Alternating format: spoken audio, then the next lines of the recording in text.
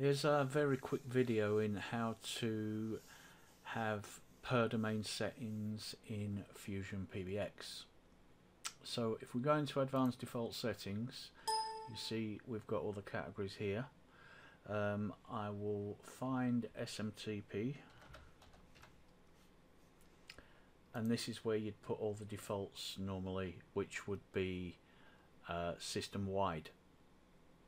So what we can actually do here is copy the entire email subcategory like so,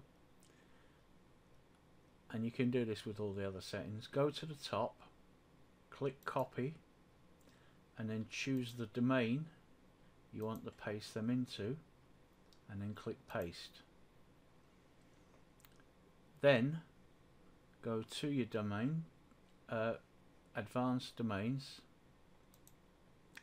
and if you go into manage the domain we just copied the settings into, you'll see they're there, and now you can fill them all in and they'll work just fine.